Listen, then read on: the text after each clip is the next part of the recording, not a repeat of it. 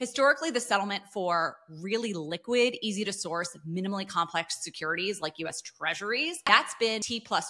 And T effectively means trade date, right? Today. So, Kristen, if I ask for your offer on 100 million tens right now and you say done today, I'm expecting those bonds to show up in my account tomorrow. More complex structures like those derivatives have historically been T+2, and corporate bonds used to be T+3. But as the world has become increasingly electronic, settlement times have naturally shortened.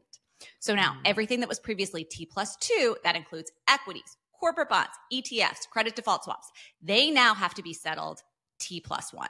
For most transactions that happen in the global securities market, when you do a trade, you either verbally say done or you click a button on an electronic interface. Okay, but think about it this way. When you buy a dress on Revolve, you click confirm my purchase. The dress or the shoes, they don't just magically operate in front of you, right? The order has to be processed. It has to go down to a warehouse. They have to start the shipping and logistics process. And then somehow it gets to your door 2 to 3 days later. We also take for granted when we say done on a trade, we instantaneously have that risk. And guess what? That's how we'll put it into our ledger.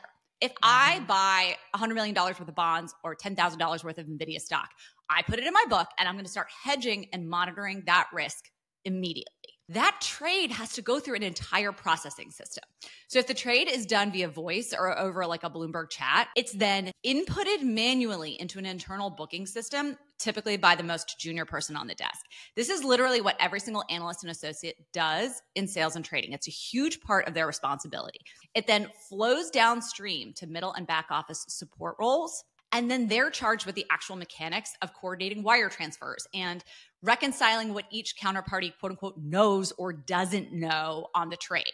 So they're checking things like collateral service agreements, by the way, CSAs. They dictate the margin requirements associated with derivatives trades, like, and on and on and on. There's also legions of technology guys constantly updating and servicing the systems that are different, by the way, from bank to bank for all those internal booking and reconciliation activities. They have to be updated constantly because every time there's a new compliance rollout, those systems need to then be overhauled and reworked and then activated across thousands of computers all across the world. And sometimes the trades that you're booking are super vanilla and they're easy to input. Some trades are totally bespoke. It would be like, hey, you're going to get paid 50 basis points every time the price of cat food rises above $10 a can during the month of January in 2035, okay? The more complex the trade, derivatives, interest rate swaps, credit derivatives, or the less liquid the product, like corporate bonds, the more opportunities there are for something to go wrong. Because there's more moving pieces, right? There's more parts involved with processing and settling the trades. So now scale that up to the hundreds of millions and billions of dollars in face value and derivative and notional that are trading